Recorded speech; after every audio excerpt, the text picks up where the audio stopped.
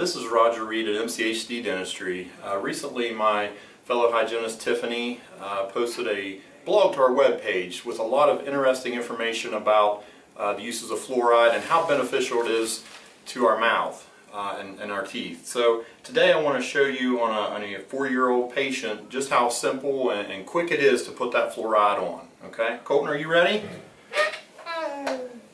He says nuh-uh, but I think he's ready. Let me get my things on here and we'll brush that fluoride on and then you'll be all finished, okay? And we'll be all done? And you'll be all done, yeah. You're doing a super job.